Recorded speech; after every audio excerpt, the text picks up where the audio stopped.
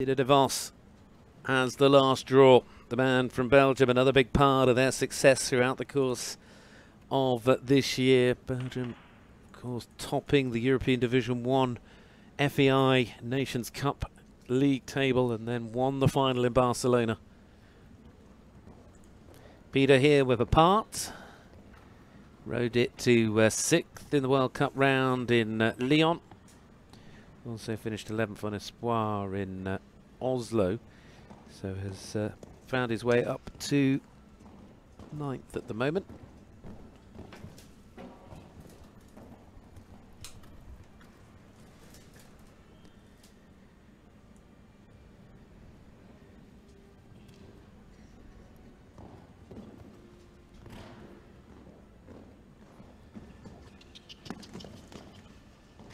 A little bit of encouragement there to get through that line.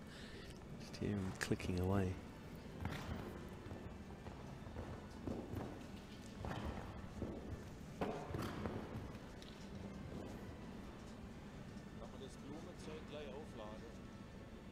Watching on closely. 10 would be such a nice round number.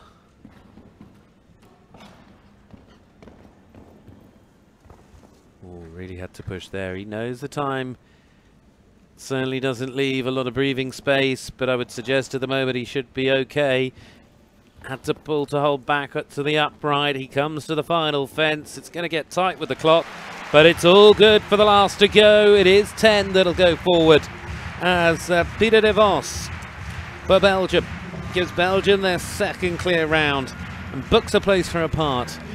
He certainly could make a big move on the points table here today, but so could plenty of others. It'll be amazing to see how it all chops and changes. So Pieter Devos joins the list as well. We ended up with 10 clears. Full credit to our course designer for getting it absolutely spot on here in Stuttgart. Well done there to Christa Young. For the clears, as you can see, Christian Kukuk, Stephanie Holman, Maurice Tebel, Germany, Sweden, Germany. Then it was Austria's Max Kuhner, Sweden's Peter Fredriksson, Germany's Philipp Weishaut. Then Olivia Philipparts for Belgium, Steve Gadat for Switzerland, Christian Ullmann for Germany, and Pieter Devos for Belgium. We're in for an absolute treat here in this, the 5th leg of the Western European League for the Longines FEI Jumping World Cup in Stuttgart.